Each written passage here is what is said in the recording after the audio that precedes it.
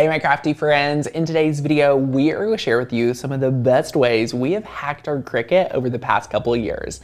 These are hacks that we constantly use inside of our craft studio that I know you're going to want to learn more about. Are you guys ready? Let's dive in. One of my most asked questions is about my Cricut shelf.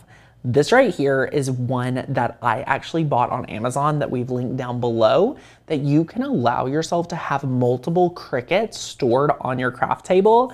That is going to save you so much space with your Cricuting and your crafting. We originally built our own, and after so many people asked about it, we went on a hunt buying all sorts of shelves and finding the perfect shelf that you can sit your Cricut on, and it's this one right here. This is so good, I'll link it down below, and this is going to allow you, again, to have 2 or 3 Cricuts. If you have 2 Cricut Joys, they both can sit right beside each other. You could have a Maker and an Explorer, anything like that you can have right here, and this is your Cricut shelf. A lot of people have asked over the years, like, can this cut while on the shelf? And the answer is yes, it cuts really, really well. And we have had no issues by having it on its shelf, being able to do the cutting.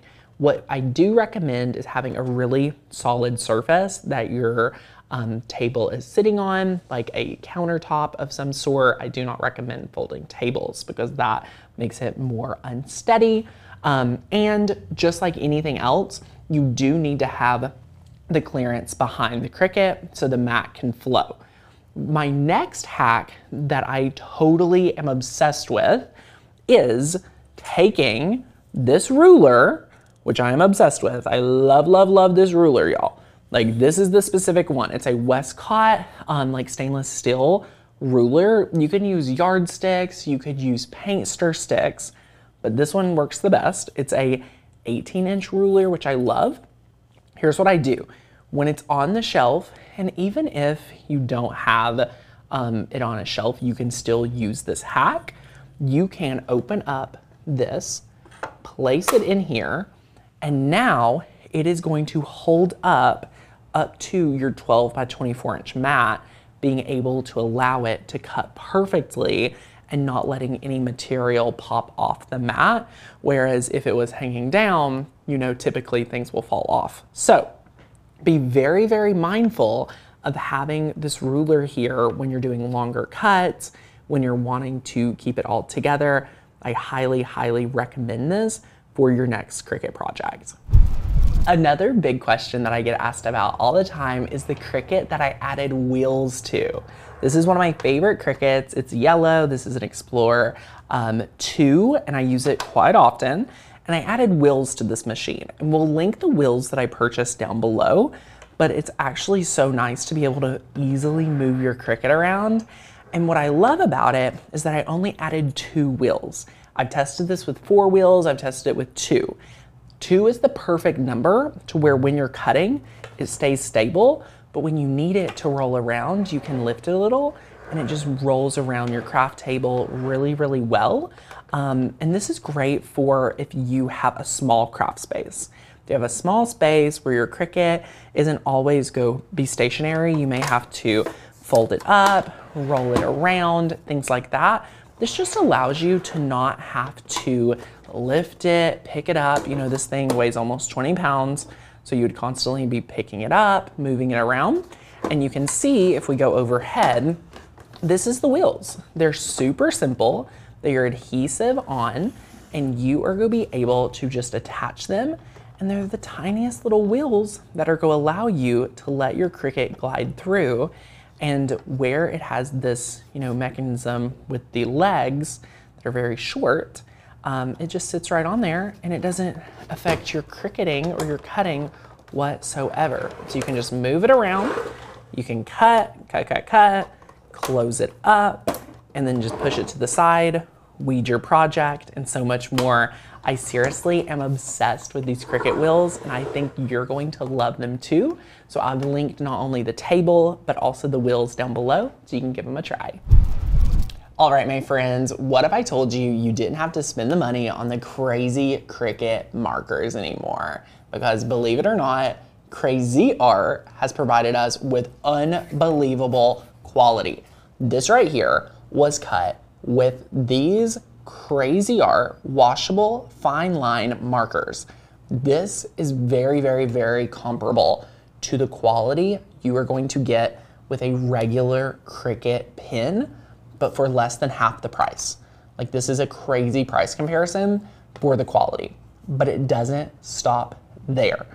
If you cut and draw on watercolor paper, like we did in our sample, you'll be able to grab your watercolor brush and look. This is going to give you the look and the effect of watercolor without having to spend all that money on any sort of watercolor marker specific. These are just the crazy art ones from the craft area of your kids crafting. Like, this is insane that they have been able to kind of merge the two, and you're not having to spend all that money on specific watercolor markers.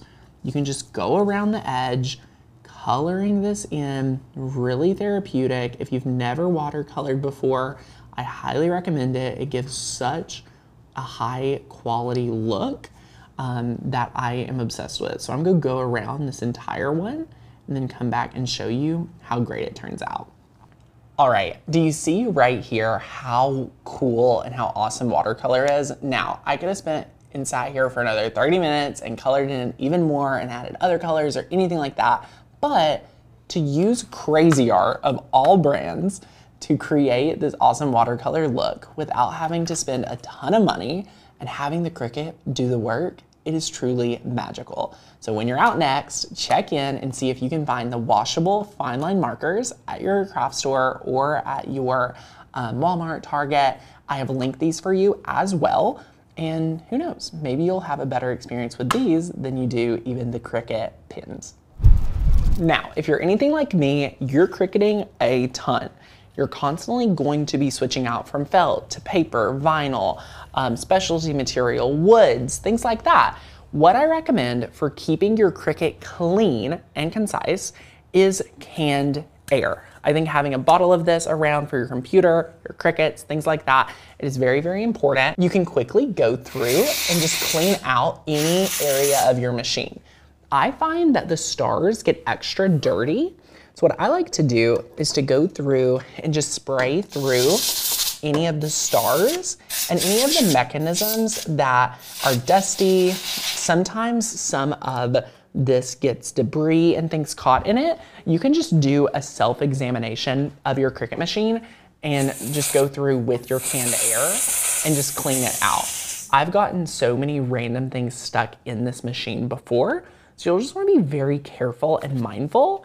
You could even, open up your blade housing, clean this out, things like that. But you won't have to do it often. It's just nice to have because if anything's dusty, any debris is stuck, I've just found canned air helps so much being able to clean it out. And especially if your machine is going on 2 or 3 years old and you've never done this, take about 10 minutes, clean it, and it'll look like a brand new machine again. It's actually really fascinating what canned air can do with the relationship of your Cricut, and it'll help keep things nice and smooth, being able to run through the stars and everything like that. So grab yourself a bottle of canned air, keep it in the craft area, and it's so much fun. Another thing I want you to know is that you can cut longer than 24 inches with Cricut Smart Vinyl.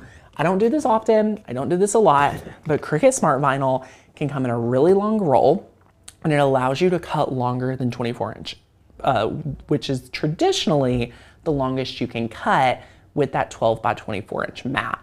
So this can allow you to cut like a pattern really, really long text. It allows you to do so much while not needing to go all the way up to a Cricut Venture, which cuts really large sizes. This allows you to keep your Maker or Explorer and just do the Smart Vinyl settings, which is super, super awesome. Now, my last thing I want to touch on is that we all know here at Makers Gonna Learn, traditionally, the Cricut Joy does not allow you to do print then cut, which is true. But guess what? We have hacked the system and we have a training where you can do print then cut with your traditional smaller joy. All right, so I'm gonna link that down below because you can hack it up and do a really, really fun print and then cut ability with the Cricut Joy. But guess what? I got you covered. If you're looking to pick up a Joy and you wanna know my recommendation, the Cricut Joy Extra is extra. This machine right here does 8.5 by 11 and it allows, no hacking needed, for you to do print and then cut.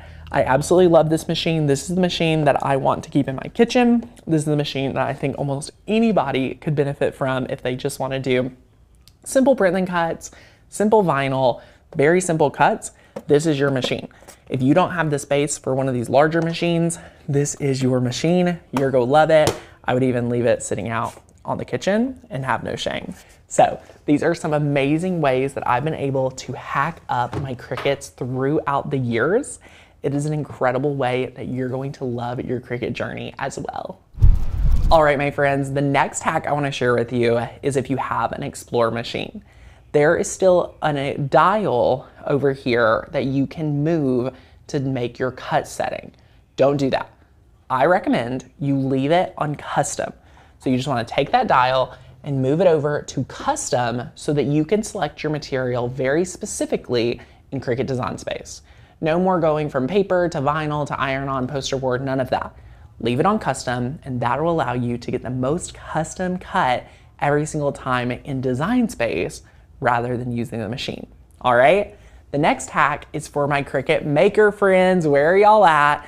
If you're like me, you're using your iPad, you're using your iPhone, you're using your Android, all of those things. Did you know that you can charge your device with your Cricut Maker? Yep, they have a plug right here on the left-hand side, or the right-hand side if you're looking at the machine, and you can plug it in and you can charge it. You can also plug in the Cricut Bright Pad, and it is just a great resource to be able to charge your devices up while you are crafting. I love it, and I think you're going to love it too. So that one is something you're going to want to keep in your back pocket for your iPad and your iPhone. Out of all the different ways we have hacked up our Cricut over the years, which is your favorite? Let me know down below. Mine is hands down the Cricut with the wheels. I was a hater on this hack. So if you're watching the video and you're like, nobody ever needs wheels, y'all, even if you have a ton of craft space, I love having the wheels on the Cricut. It's way more handier than you will ever think possible. If you've tried it, give me a comment down below. Tell me your favorite way that you've hacked your Cricut. If I've left anything out, I want to have a conversation with you down below. All right? If you're new around here, hit that subscribe button. I am constantly posting videos with me and my entire team, making sure you guys master your Cricut right here on YouTube. If you've not went ahead and joined our membership, check out our membership right down below. Get started for only $1.